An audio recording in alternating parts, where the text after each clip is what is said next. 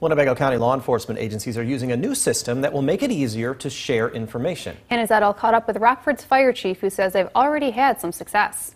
Everyone is on the same platform. The same type of data is being entered in the same way for every single police agency in the entire county. While it might not sound glamorous, law enforcement agencies' records management systems can be life-saving. If you're trying to find information out about individuals that you have arrested or you have stopped and you need that intelligence information, data sharing is definitely the way to go. 13 agencies across the region now operate on the same RMS, enabling departments to share information across the board. Our system was nearing end of life to where it wasn't supported by the manufacturer for service and repairs, that we had to upgrade to new technology, which allowed us a lot of new features. Rockford Fire Chief Derek Bergston says the upgrade was vital and is already working well for data entry. Because each department has certain needs from their records management system, it's not a one-size-fits-all.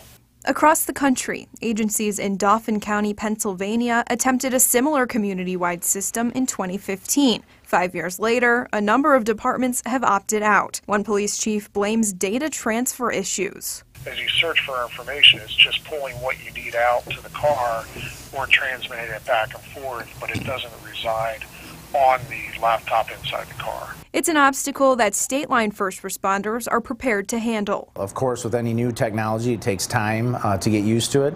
We're getting a lot of great feedback. Anyone that runs into any challenges, to let us know so we can get those corrected. In Rockford, for your home team, I'm Hannah Zettel.